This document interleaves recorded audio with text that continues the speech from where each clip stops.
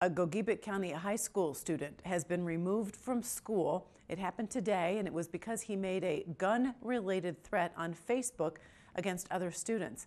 Michigan State Police from the Wakefield Post say it's a 16-year-old boy at the Wakefield Marinesco School. They say they removed him from the school grounds at about 7 a.m. Central Time today, just as he was arriving for class. He never actually entered the school building today, and he has been turned over to Gogebic County Probate Court.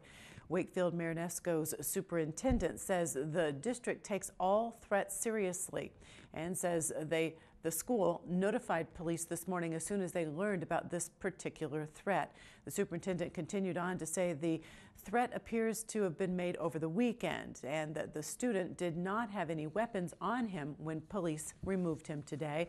Police say 2 Wakefield Marinesco students were suspended last week for bullying, and police say the threat today, or over the weekend, targeted those 2 students as retaliation for that bullying incident.